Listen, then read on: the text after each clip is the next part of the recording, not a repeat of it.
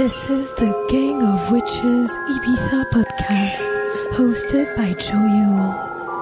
Each new moon, we'll explore with our guests how to think globally and act locally with ecofeminism. Awaken all your senses. The spirit of the witches comes to your ears. The Sabbath is that way. Gang of Witches.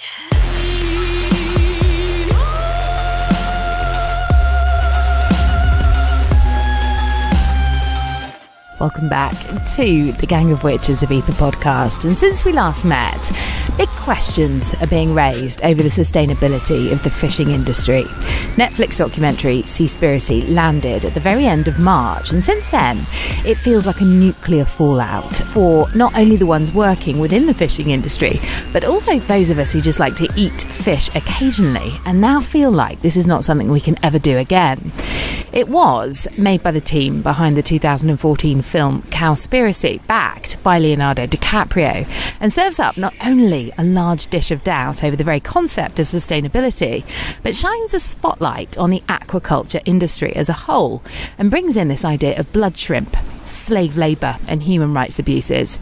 A huge sense of responsibility to never eat fish again is handed out by Ali Tabrizi, the journalist and filmmaker from Kent in England, as he looks at the way the Dolphin Safe and Marine Stewardship Council labels may not be able to provide the assurances diners need to be able to enjoy seafood beachside this season. So what does it really look like in the Balearics? Is it safe to eat fish here, and how are they caught? Who governs those processes? And what does it really mean for the ecosystems locally? What measures are being taken to make sure they recover and they're not overfished? These are all the questions I had after watching Seaspiracy, because in it we see one label that is also singled out, the one that we felt that we could all trust and that was vastly and grossly undermined. The dolphin-friendly seal of approval was slammed as unreliable. As it was revealed, no one is there on board those boats using that stamp to ensure no dolphins are being harmed in the catching of tuna. So I wanted to start this podcast chatting to the head of another label, someone who really knows and that we all know and place our trust in locally, which is Peix Nostrum, because things are by their very nature quite different here in the Balearics. In the Producer's Islands, we have several marine reserves for starters, and the Balearics as a whole have 11.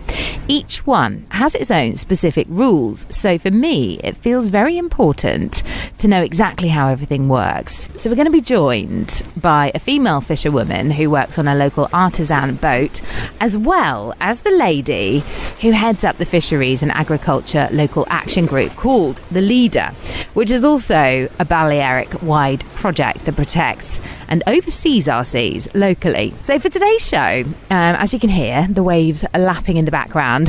I'm here in Caleta in the south of the island, and I'm genuinely honoured to be able to find out all the answers to the questions racing through my mind since watching Seaspiracy, because I truly believe there is some form of hope in the fishing world, and not everything we see should always be believed until we hear it for ourselves. Ladies, welcome to the Gang of Witches Ibiza podcast. Thank you so much for inviting me to join you here this evening at Caleta. I'm Marga. I'm the Marine Biologist of the Brotherhood of Fishermen in Ibiza town, under the label of Peix Nostrum. Hi, my name is Ima. I'm work and leader of Ibiza and Formentera. I'm a marine biologist, and I work with the fishermen and the Conseil Ibiza to take results about the fisheries on the island. Hola, soy María.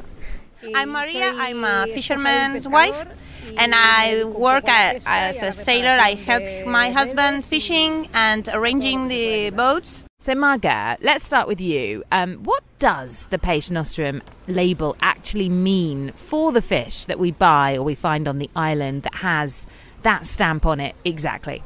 The label of Peix Nostrum was created to separate the product, which is from Ibiza, all the island. You can find the label into the products from the Brotherhood of Ibiza town and from the San Antonio. And it's all finally it's all the product from Ibiza, and it was created one for the difference, and then it was a way to to assure you that this product was fished with all the stands of sustainability, that we are included in our label. It's a way also to make you know that this product have been legally fished and it's all controlled, because we are small-scale fisheries. We work with scientists to keep all the sea resources, and also we have the responsibility not only to fish but also to preserve traditional work, our culture, our history, and it's a part of our identity. So all of this, it's Peix Nostrum. It's practically a philosophy of working. So how would you characterise or describe the fishing industry specifically on the island of Ibiza? It's a small-scale fisheries. The main part of the boats are artisanal fishers, which is the most selective way of fishing. That means that more or less we can choose, or we can decide what we are fishing. It depends on the net. It depends of the kind of fisheries we do, and we do the smallest one. And then we have also trolling fish boats, but they are extremely small. This is the smallest that we have in this kind of boats. When I started working, for example, with Peix Nostrum, we have 6 boats in Ibiza town, and now we have 3 of them. But they are very important to keep the structure of the brotherhood, for example. And you won't fish the same if you are using artisanal boat or a trolley boat, and that give us the possibility to have a different species and different prices also. And I think that more or less is the one that describes more the kind of fisheries that we have. We have 33 fishermen in the Ibiza town. There are 33. Yeah, and in all the island, I think 16, something like this, around all the island. So as a marine biologist for Peix Nostrum, what exactly is it that you do for them? I started with introducing an environmental educational program, and then we start doing different kinds of projects. We have one related with marine reserves, to make all the people know what are marine reserves, why we use them, how we keep our marine resources with them. No? It's a way to keep all the marine resources. It's like a way to keep our treasure. It's a place that you can do anything into the integral, the no-take zone. Reserve, for example, is a place that you can do anything.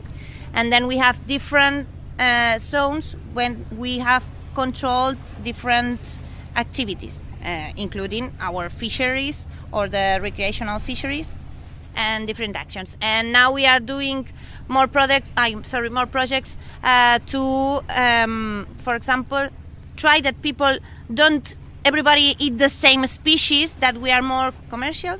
We want that people start eating the seasonal product, which is a way to reduce the pressure under always the same species on the sea, and to make the more diversification of the fishermen.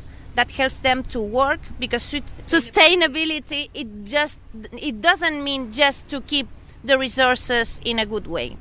The fisherman, if it's a sustainable fishery, the fishermen have to be able to work and to earn enough money to live. It's not just to preserve the sea. We need to also to preserve the fishermen, which is another important side of our fisheries. And we are preparing different projects that I will explain you in the future, because now we are preparing them. But the philosophy or the idea is, we know that fishing have an impact. Let's try to reduce the impact that we generate in the way we could. We work, for example, with Inma, with marine resources. She has been doing a study of Spicaras maris, which is called here the jarret, which was one of the seasonal species that we haven't stopped eating for a long time, and she had been studying about it, how important it was in a nutritional way and in an economical way. And we do this kind of things also, work with scientists to try to know how to keep our resources in the best way. This sounds like really amazing work that you're doing, and obviously, one of the main reasons I wanted to talk to you three ladies today is because this new film has landed, the Seaspiracy documentary, and a lot of people are kind of saying that have seen it that they never ever want to eat fish again, and I'm just wondering, how that makes you feel. Have you seen it? No, I haven't seen it, but I can imagine. Because there is a lot of bad information. Because when they say fisheries, they put in the same bag the small scale fisheries and the biggest industry and even the illegal fisheries. So we are not talking about the same. This is a way for us to work. This is part of our gastronomy, our culture. We are not this kind of fisheries that they just want to earn money, and it doesn't matter how much they fish, and it doesn't matter the way they sell this fish. And this is another thing. These are not fisheries. This is a mafia. This is another kind of action. I never feel identified with this kind of fishery. Somebody told me or give me some information about Seaspiracy, like saying, "Oh my God, I'm sorry for you." What they are saying, and I said, I don't feel identified. Inma, what did have you seen Seaspiracy? No, I don't see it, but we work we make the support like biologists to monitoring the fisheries, because the fishermen of the island try to not take more fishes than they can do it, and they work a lot to preserve the species of the island, because they know the variability of the fishes in the island is so important for their job and their lifestyle. And biologists here try to monitoring and have not take more fishes than are essential. And I think it's important to put a light that the fishermen have protected areas to assure fisher for years after them. When we do the co-management meetings to see how are working our marine reserves, for example, one of the organizations that come, it's WWF, for example, the NGO, and that's that's a way to assure that we are doing things right. It's not just our fishermen that say we are very small-scale fisheries and we are the best. They tell you also the NGOs and the scientists, as Inma says, because there is a lot of work with the small-scale fisheries. So that hurts when somebody say that we are finishing with all the life of the sea. That's completely false, because we have a lot of people working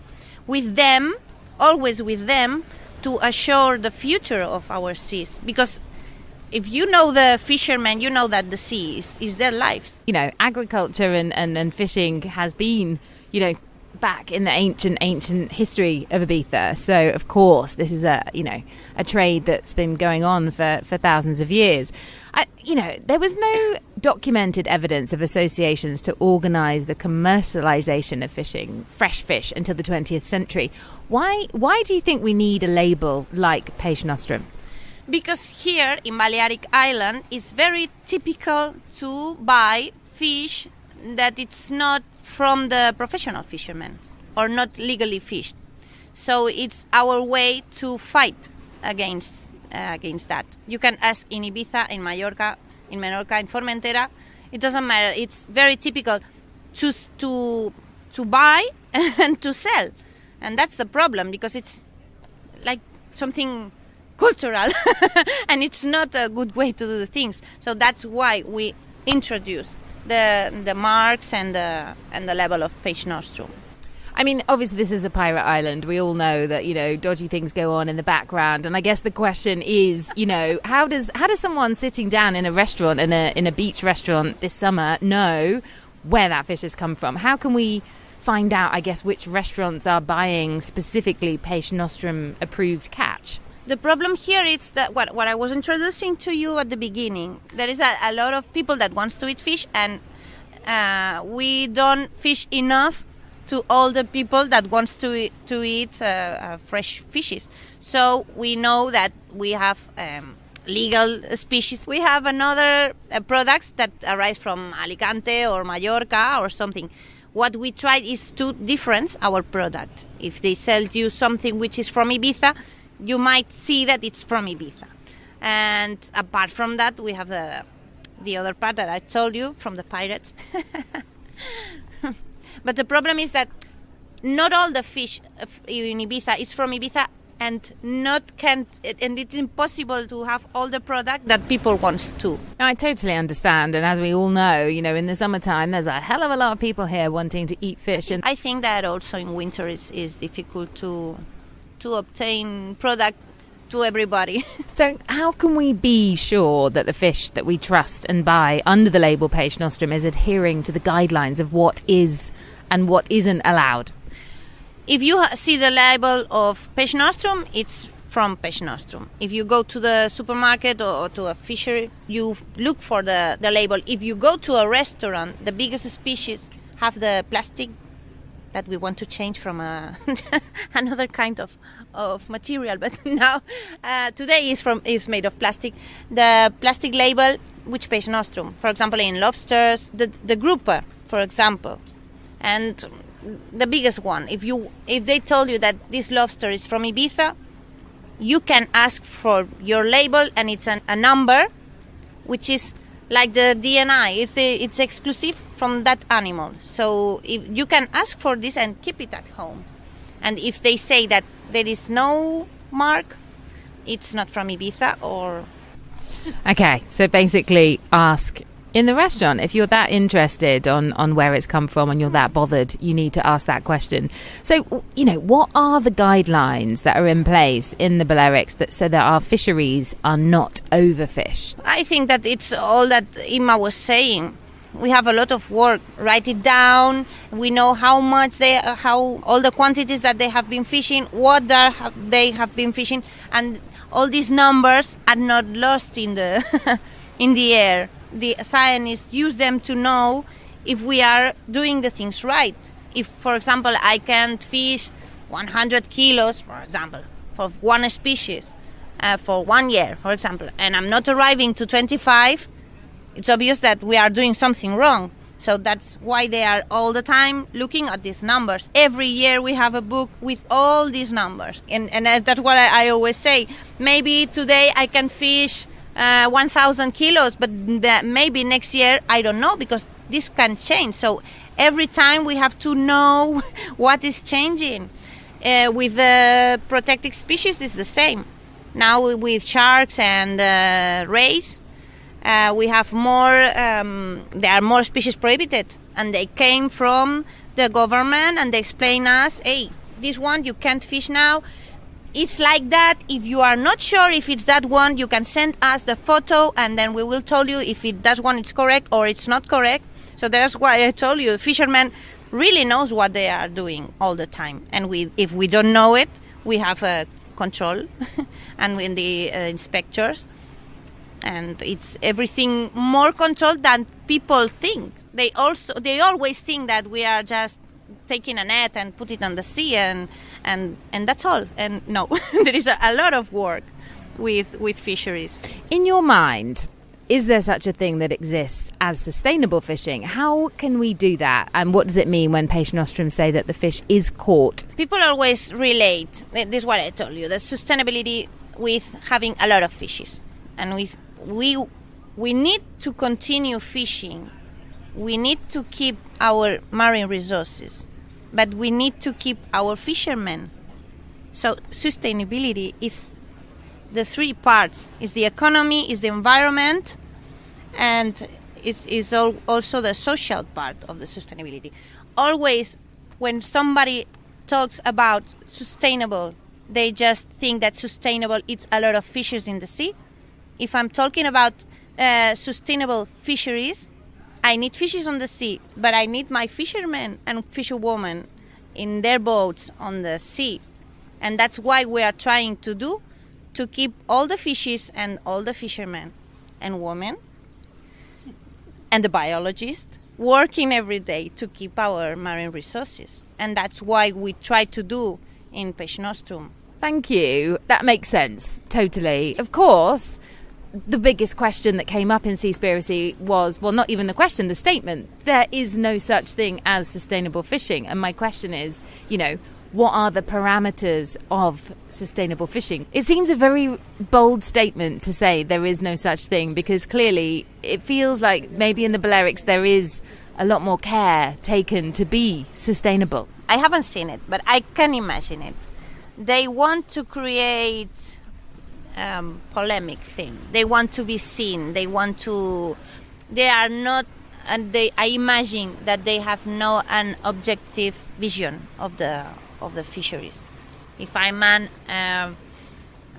vegan, maybe I will. Maybe I don't consider that all the vegans think the same, but maybe I will speak about animal cruelty or about fishermen in a very different way than if it's explained it by a fisherman or a fisherwoman.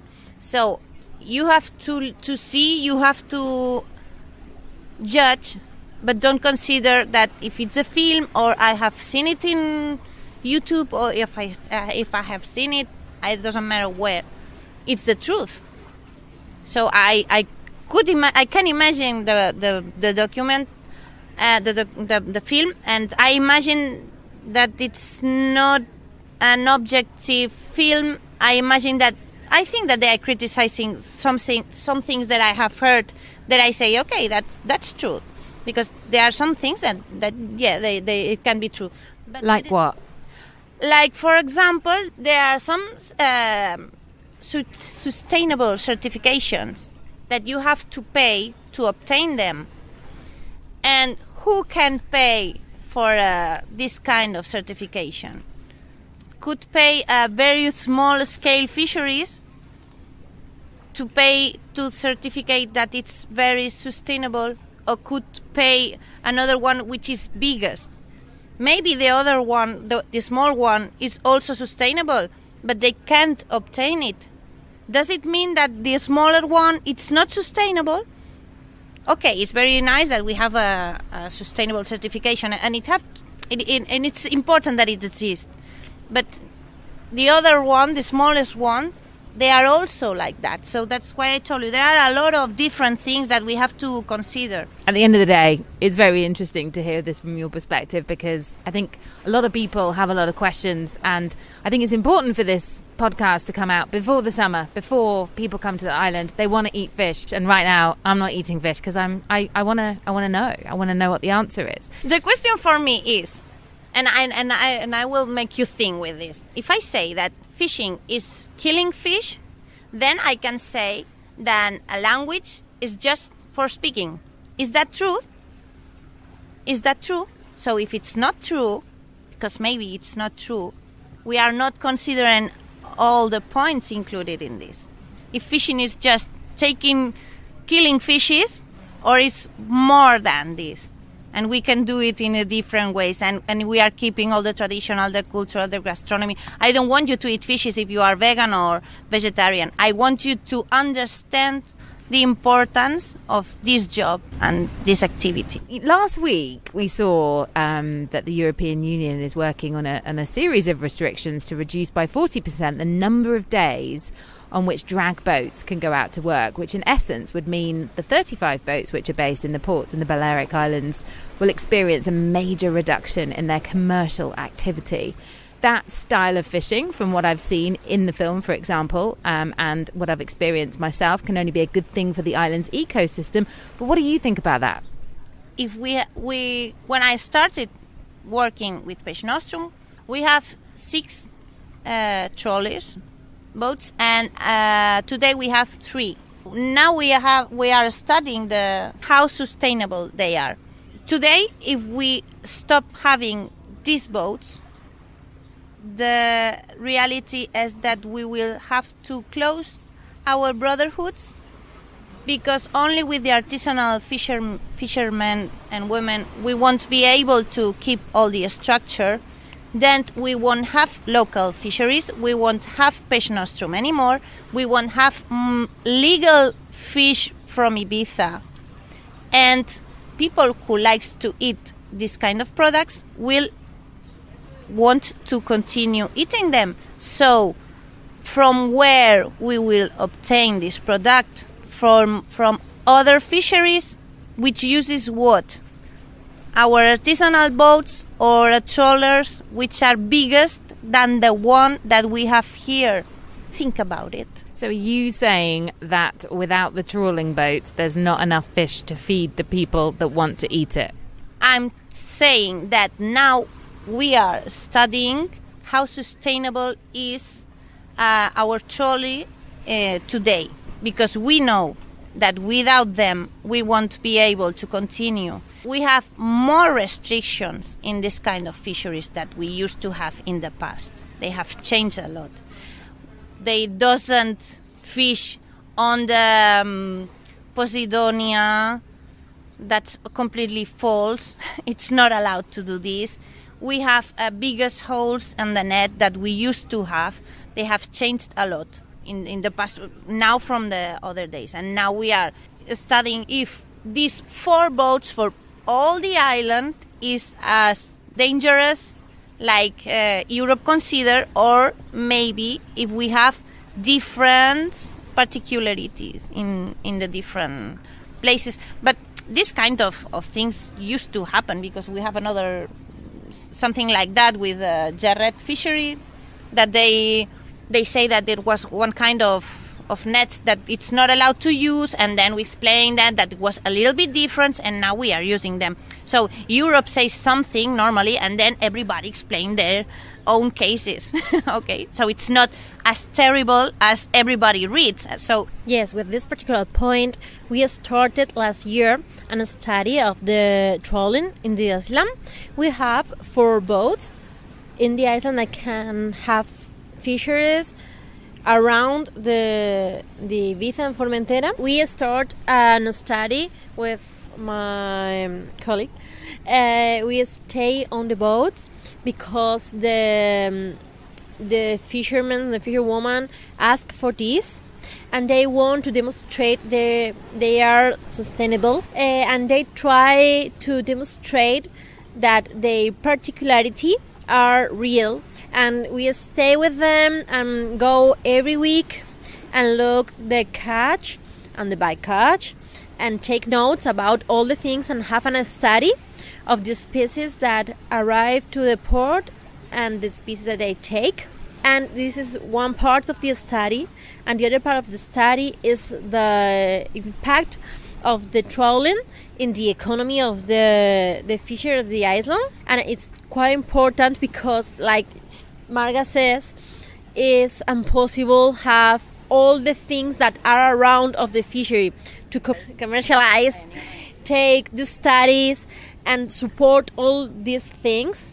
It's important, the trawling, because without them, the small scale, the traditional fisheries can support it.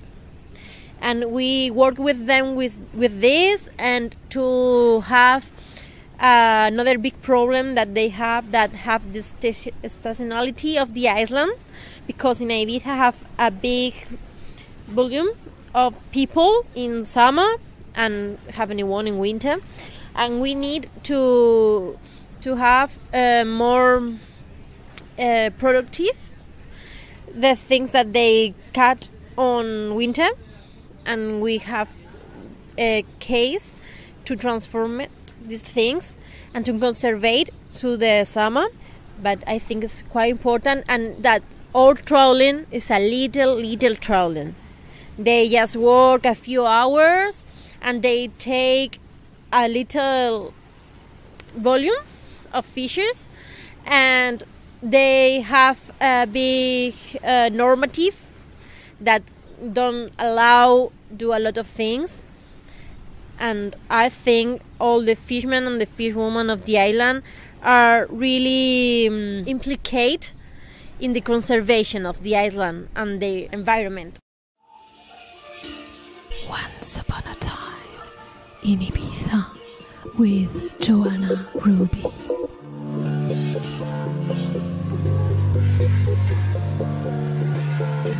Marine Nostrum, who are the spirits that govern you? In your deep waters, in your shallow waters, which are the souls whose echoes ring clear? Down here there is the tangled net of a fisherman, dancing lonely on the current. 1,000 men of net and line have woven these seas, followed winds and tides, to harvest endless crops of gleaming, scale-covered silver. Yes, Marine Nostrum, the soul of a fisherman echoes in you. Down here lie the silky forests of the seagrass beds, suspended like spilled black ink, named after the Greek god whose rages could make the whole of the Mediterranean shudder. Always pour your honeyed wine into the waves and honour him before you sail. Yes, Mare Nostrum, the soul of Poseidon echoes in you. Down here there are the stolen treasures of a pirate, enclosed within a sunken wooden hull. For they battered these shores for centuries, sometimes triumphant, sometimes slaughtered by the island's fierce protectors. These seas are filled with salt and filled with blood. Yes, Mare Nostrum, the soul of a pirate echoes in you. And down here lies the clay figurine of a goddess, broken into perfect earth-coloured pieces. 1,000 sailors arrived safely at their destinations, or did not, with Tanit's promise of protection sealed in their hearts like the terracotta shape pressed to their chests. Yes, Mare Nostrum, the soul of a goddess lives in you. Mare Nostrum, these and more are the spirits that govern you. In your deep waters, in your shallow waters, these are the souls whose echoes ring clear. Mare Nostrum, may your salty kingdom preserve these echoes, so that we may all continue to hear.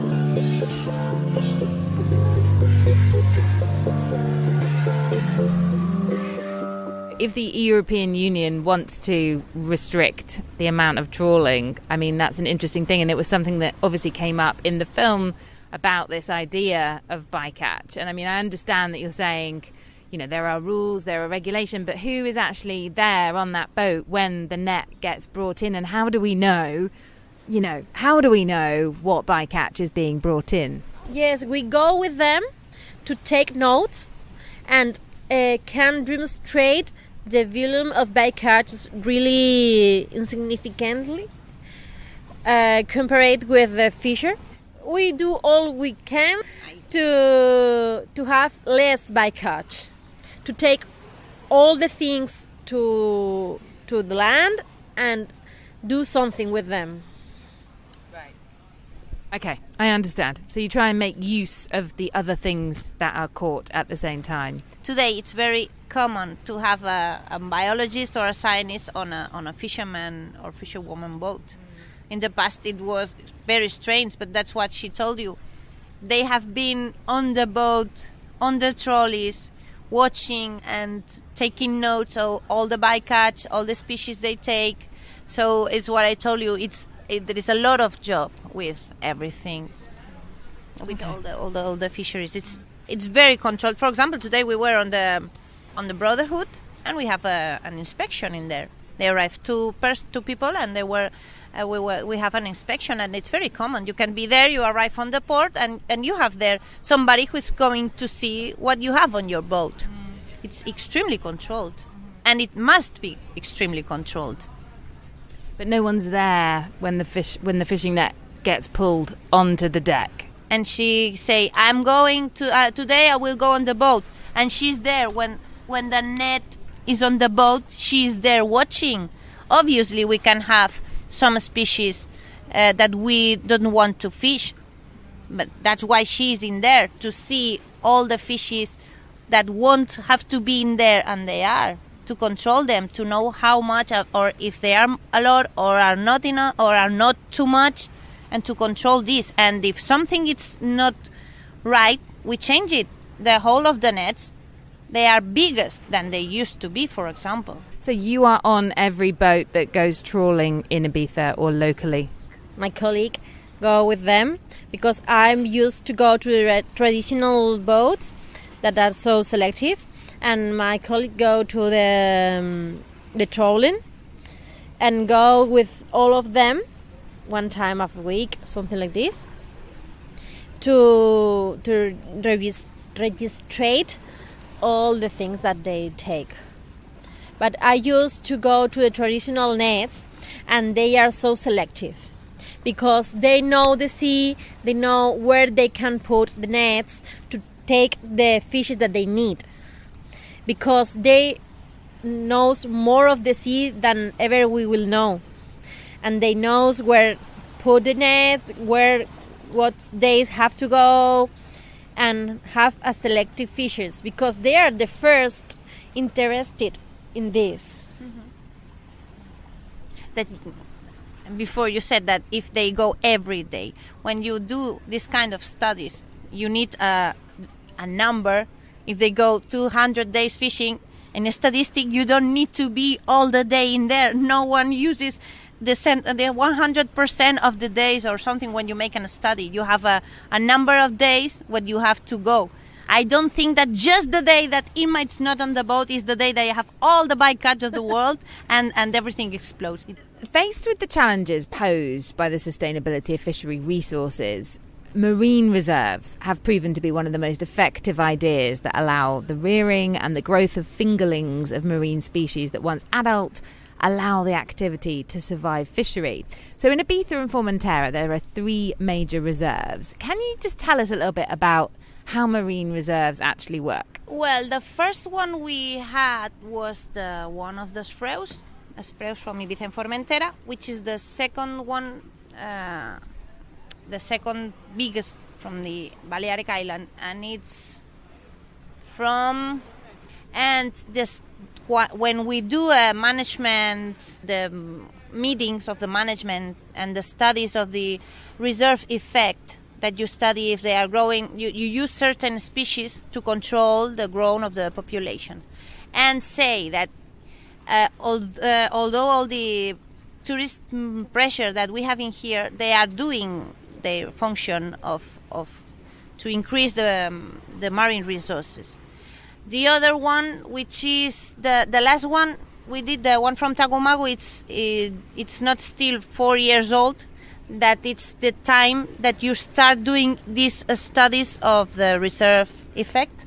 The last studies that report that the marine protected areas of the Pitiusas, Ibiza and Formentera, have an effect, that they started to increase some of them, and they have the function that is have a nocturnal zone that where the fishes can grow, and after this they go out and the fishermen can take it. And now we are trying to do the, for example, in Tagumago, to make it bigger, because we know that they are important for the marine resources. We know that there will be one place that nobody will do anything, but we know that it's important to sacrifice this space in order to obtain the best results about conserving. It's important to remark that these marine protected areas are do it by the fishermen and the fishwomen of the island, not for the inspectors or something like this. And we do the studies that they need to decide where's the best place, and they do it because they know the importance of these marine protected areas for the fishes of the island and for their future. Well, we've talked about some of the themes of Seaspiracy, but one of their claims is that the oceans will be empty by 2048 that year. What do you think about that? Before the COVID crisis, in Ibiza we have increased 20% of the demand of the local product in vegetable and agriculture and fisheries also.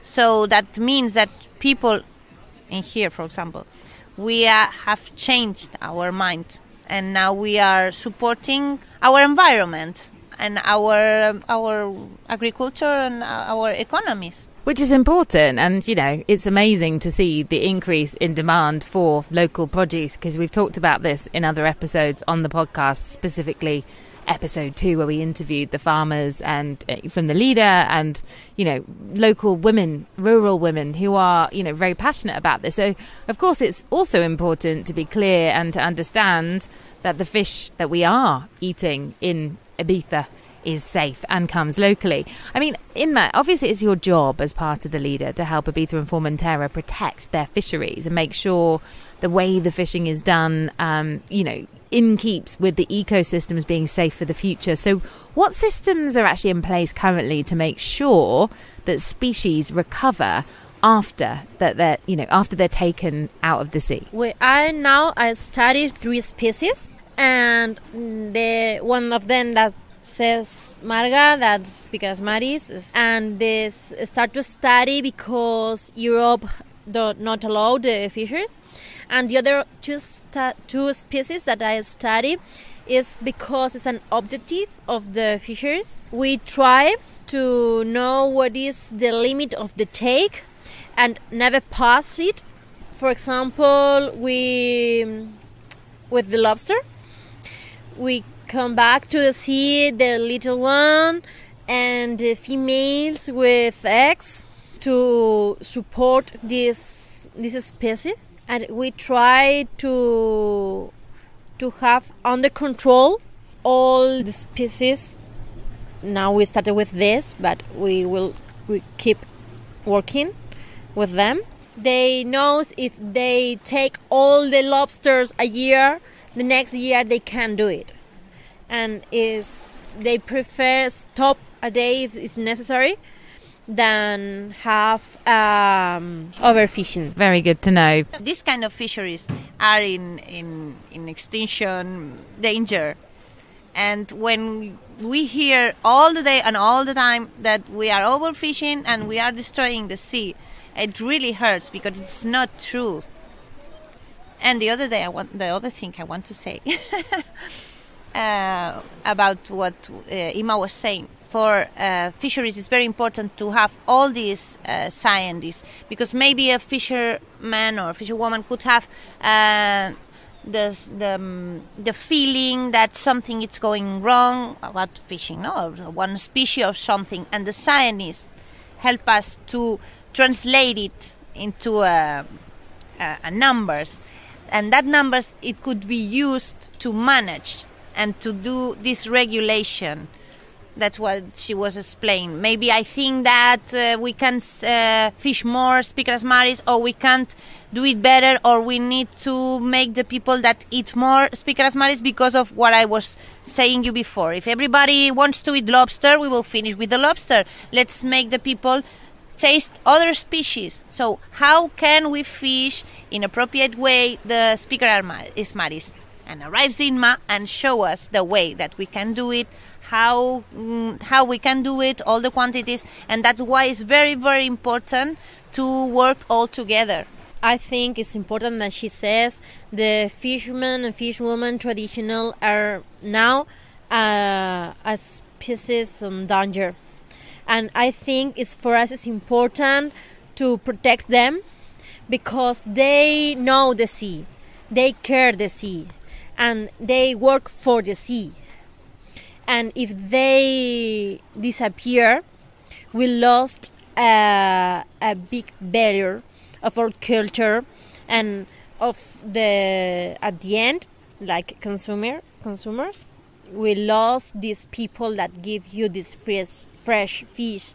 No, aquí el principal problema que hay en toda la isla, no solo en Sacaleta, en toda la isla, es el furtivismo. Porque esta gente hacen una pesca selectiva, pero no respetan para nada ni las tallas, ni los pesos, ni nada. Y es que encima lo venden, no es para consumo propio, es para venderlo. Llegan a llegar aquí con 30 gallos, con 20 rollas, que a lo mejor nosotros ni en toda la semana cogemos eso.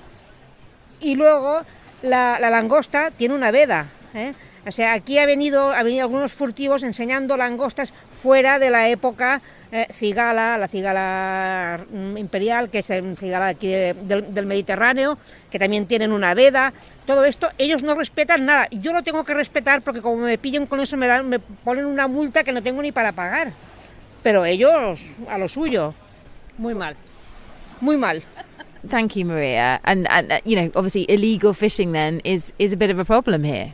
Yeah, is the biggest problem that they can do it here, because they don't respect the size, they don't respect the time, do not take the species, they don't respect the number of fishes that it can take, and the fishermen, the fisherwomen here have very big restrictions, and they stay every time in the legal part.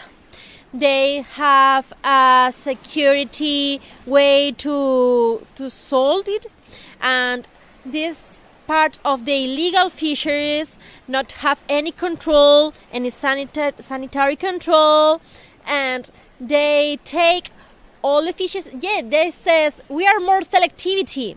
Yeah, but you take a lot of fishes of the same species and under control.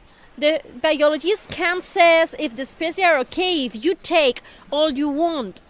We need that these types of things finished, because it's really bad for the fishermen, because they sold it with another price and they collapsed the market, and it's a big problem to the fishermen and the fisherwomen for the island.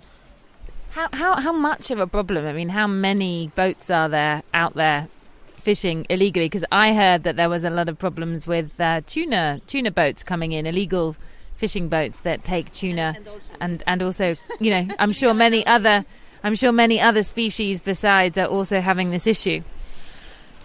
I think the main problem of the illegal fishing is because somebody is buying them.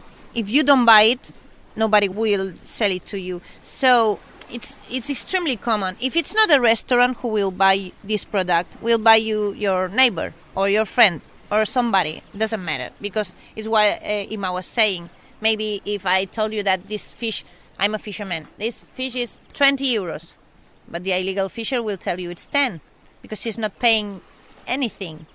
Just they earn money.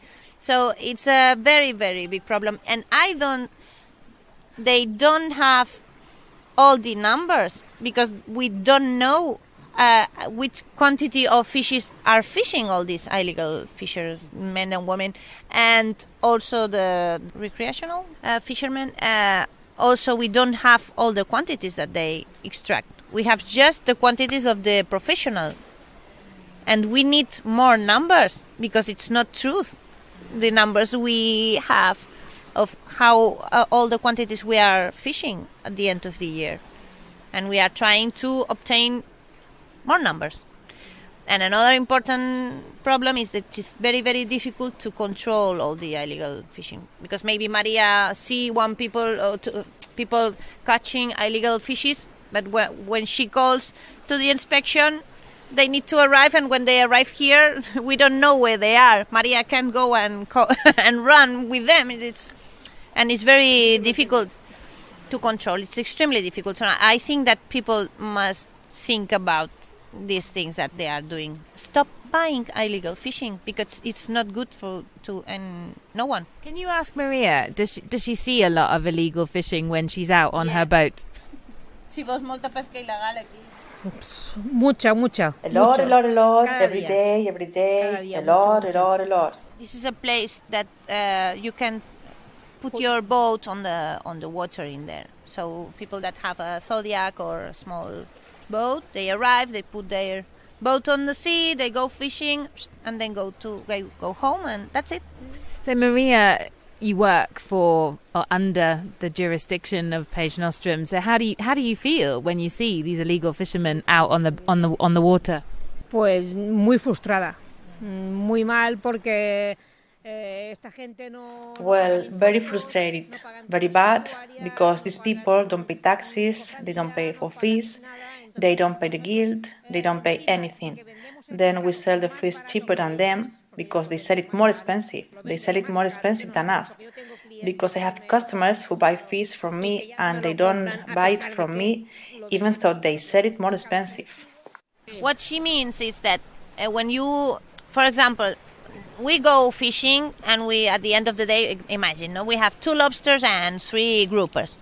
And the illegal fishermen, they don't have any regulation. So if I'm a restaurant, for example, and I said, I need 10 groupers, the illegal fisher goes and take 10 groupers, and here you have 10 groupers. And maybe they can sell you, they can ask to you for more money because you will have these groupers.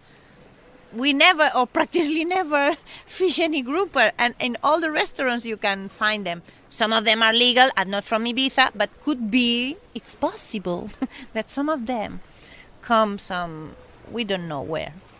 And that's why it was, because she was saying that they are more selective, and I said, I don't understand what she means, and that she said that because you can say what do you want.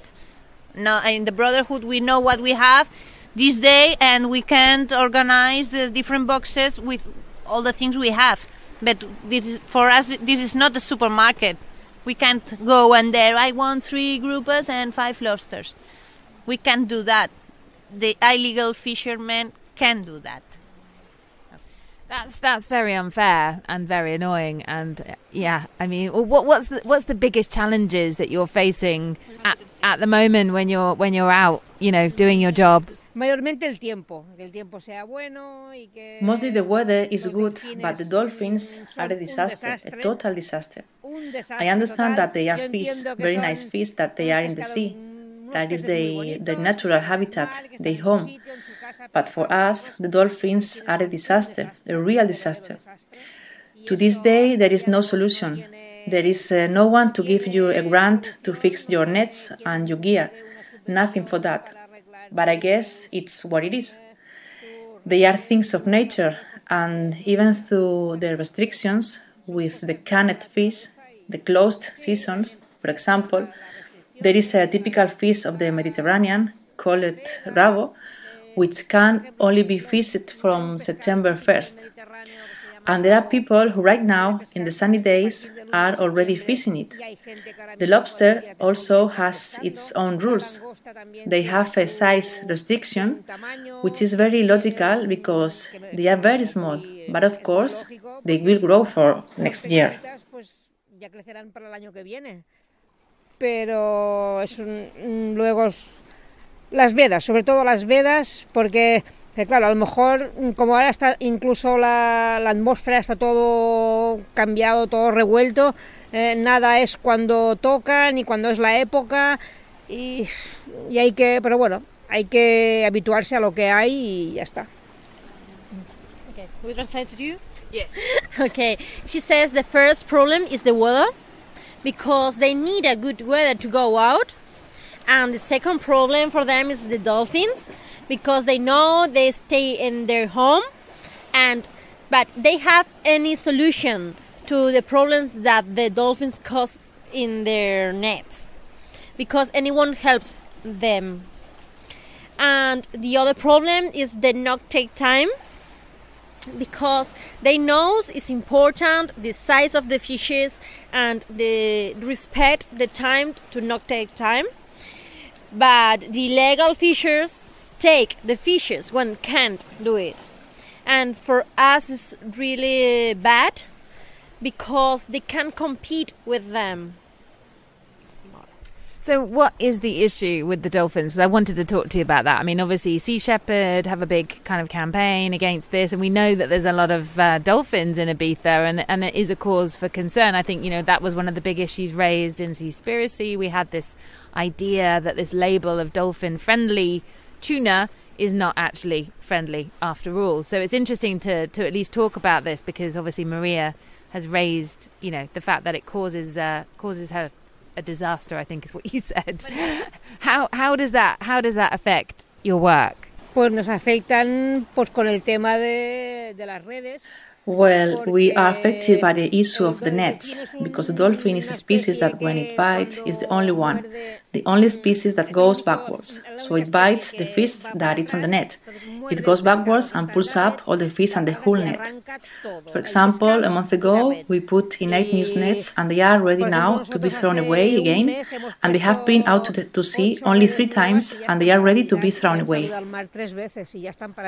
Thank you, Maria. Yeah, that's interesting. And yeah, I can understand, obviously in Seaspiracy we saw, the dolphins being killed and murdered en masse because the fishermen in Thailand and places like that feel that they are taking all of the fish. But clearly, in this case, maybe un poquito, but ultimately, it's not a reason to kill the dolphins. And I know that that's not what you're trying to do. So it's a confusing issue. That's what I want when you say that it's Tana dolphin safe. We not kill dolphins. Here the problem is that they break the fishes, they break the nets, and we can't do anything. We can't even annoy them because they are protected. They are, I don't know, how do you say, a vulnerable species, and you can't even annoy them. You can do nothing. Not a bomb, not a big noise, nothing. You can do nothing. Just pick up your nets and cry. Because this is what she told you, no one gives them a solution. We have tried in the Brotherhood to promote a project or something that pay them. Because if you have animals and arrives a bear or arrives a wolf and kill your animals, they pay you for the animals that have killed the bear or the bear or the wolf, because you can't kill the bear or the wolf. And here on the sea, we won't kill the dolphin, but we want a solution. Can you pay us the nets? Can you pay us the fishes that they have broken? And the answer always is the same one. And that's why they are not so much in love with them. Who gets to actually measure what is or is not sustainable then? Who can classify that? Yeah, like Marga says, sustainable is a difficult concept because it's not just the fishes on the sea or the fishermen, the fisherwomen, or the economy. It's something that have a relation with the tradition, with the people, with the sea, with the fishes. And I think sustainable is find or place in this thing, in the sea. And it's quite important to realize that more people live for the sea, with the sea. Is important to stay together. I want to say that future will tell us if we have been sustainable or not. The present tell us that we are trying. The reality is that we are losing our fishermen and fisherwomen in our fisheries. We have very old people fishing, but we have a little bit of hope because we have some young new fishermen and women that wants to come and fish again. I mean, to wrap this up, we have these amazing, in the Balearics, marine reserves, 11 of them doing, incredible work to stop a lot of, fishing happening and also to protect the ecosystem so that the resource continues to remain. So it's really only the illegal fishing that is the main issue that we're facing. Everybody is talking also today about sustainable tourism, and sustainable tourism also, it's not only the environment, it's also the local product, the local people, the local culture, the local language. And if you want a real sustainable holiday, give support of this and try to look and read, as she said, and ask for a local product. And the people have a lot of power when they take the responsible decision. Okay, ladies, thank you so much for joining me here on the Gang of Witches Ibiza podcast, episode number 6. It's been an absolute joy to sit here watching the suns thinking over Sacaletta. Thank you. Welcome. Thanks to you. You are welcome. Thanks to you. Thank you. Did you know local food can save the planet? So join the local food movement and host a local food feast for World Localization Day between June the 15th and June the 20th. A local food feast could be anything, from a family dinner at home to a feast with friends, colleagues or neighbors. The challenge is to source primarily local ingredients. We can change the world from the bottom up, starting with where we get our food. For more information, go check on worldlocalizationday.org. It was the Ibiza podcast of Gang of Witches, hosted by Youle. See you at the next new moon. Until then, take care of yourselves.